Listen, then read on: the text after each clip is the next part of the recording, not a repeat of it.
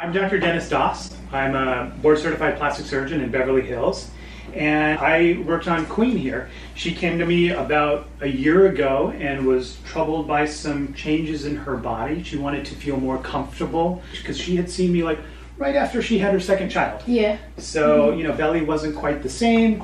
She had 2 C-sections in the past, and also she had a previous liposuction somewhere else of her belly, her love handles, and her back, and they didn't heal quite as smooth as she would have liked them to have.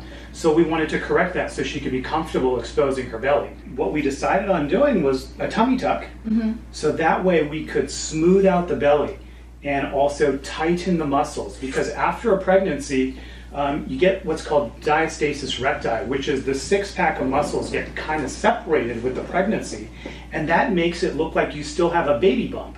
So what I do is I tighten those muscles, I repair them. She also had an umbilical hernia, which I repaired at the same time. And then all of the scar tissue from the previous liposuction, I actually had to release all of it. That allowed me to pull the skin tight enough and make it look smooth. And then it created a beautiful smooth belly. Also, we did a little bit of liposuction on her back. That helped create a really small waist and a nice hourglass shape.